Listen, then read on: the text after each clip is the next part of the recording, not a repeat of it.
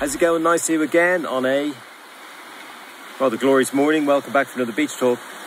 Now, back in the 1980s, rock legends Van Halen had a clause in their contract when they went touring that you might think was ridiculous or ludicrous.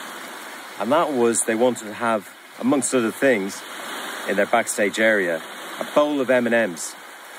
Except they wanted no brown M&Ms. In fact, the clause in the contract that has been since shared more widely online was that absolutely no brown M&Ms. Now you might think that sounds a bit diva-esque for a bunch of American rockers, especially back in the 1980s. And loads had been talked and digested as to why this was so, but anyway, most let it lie. However, to the band, this was really important because the contract, pages and pages in detail, not just the backstage requests, but also the lighting, the sound, the setup, the stage, the build, all those other things. When they turned up on the first day, I went backstage. If they saw any brown M&Ms in that big bowl of M&Ms, they knew that the contract had not been read thoroughly in full. So that contract rider that had been circulated and passed to other people, as David Lee Roth once said, he would just doubt that it had ever been read at all.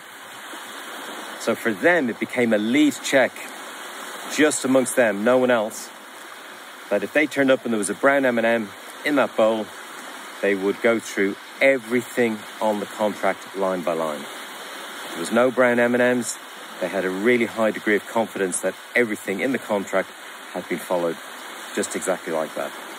And they introduced huge financial penalties. So this was really expensive. The tour promoters were on, their fees were on the line, that any of the detail in that contract was missed, they lost their fees. Now, it's since become kind of rock folklore or rock legend. Obviously, once the cat's out of the bag and everyone knows about it, you got to find another way of keeping people on the hook. Very simple, powerful way of doing it.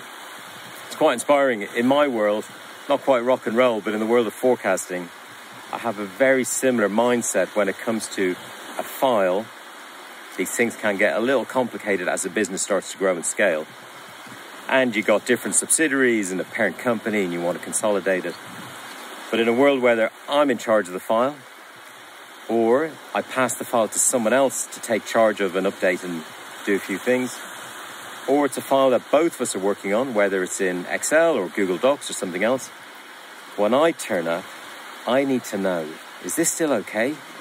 So I don't have to go through and check everything line by line, cell by cell. And you can build up loads of little methods from doing this, from zero checks, from little completion cross checks on a front tab, instructions that you give a client that if you're going to go into the file, this is how you're going to do it. And it's easy for me, literally 5-10 minutes the first time I'm back in the file after someone else has been in it, just to know, am I okay to start picking up where we left off, or do I have to go right back through everything and just work out what have you done or what have you not done?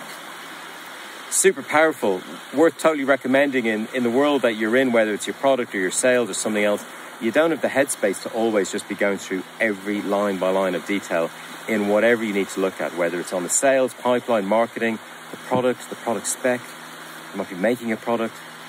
You want to be totally reliant on other people to just raise their game and be in the detail as well. So there you go, bit of rock stuff happening in my world. Maybe not the same level as Van Halen. But anyway, want to share that with you from a rather glorious morning. Hope you have a great day. I'll see you on the next one. Cheers for now.